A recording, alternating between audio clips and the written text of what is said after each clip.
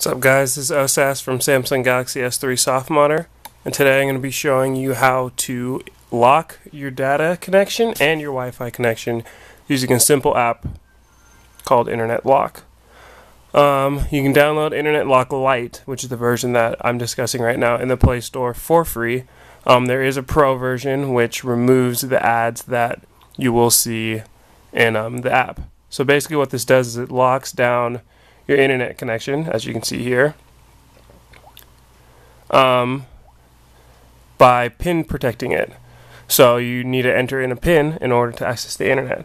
And you would want to do this for multiple reasons. One, if you're on data and you don't have an unlimited plan and you want to limit the amount of people who can have access to the internet, you would obviously like to have a PIN.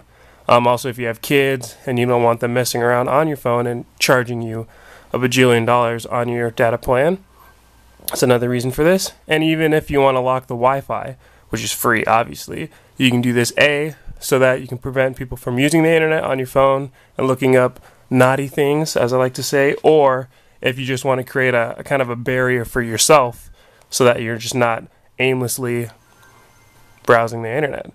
So once you download it, it should take literally 3 seconds. You can open it up right here. I've already entered in a PIN. I've already created a PIN, but you're gonna have to create one yourself. And here you can see you can update it, enable and disable it just by checking this box, and then selecting which profiles you want to protect. So obviously you can see here it's Wi-Fi, mobile data, or both. I'm on both right now, and as I tried earlier, I could not access the internet. So you enter in your PIN and hit go, refresh. Oh, sorry, Wi-Fi should be on. And then let's try this again. So I go to the internet, it says it's not available. I hit refresh, it doesn't allow me. I have to turn on the Wi-Fi. Get out of here. And then as you can see, to turn on the Wi-Fi, I have to enter in my PIN. So I enter in my PIN, hit OK, enter it in again, hit done, or OK. It says if you would like to purchase this, you click no or later, which is kind of annoying. It's another thing that you have to be wary of in the free version. Then hit cancel and then just go back, and the internet should be available once I refresh. And there you have it.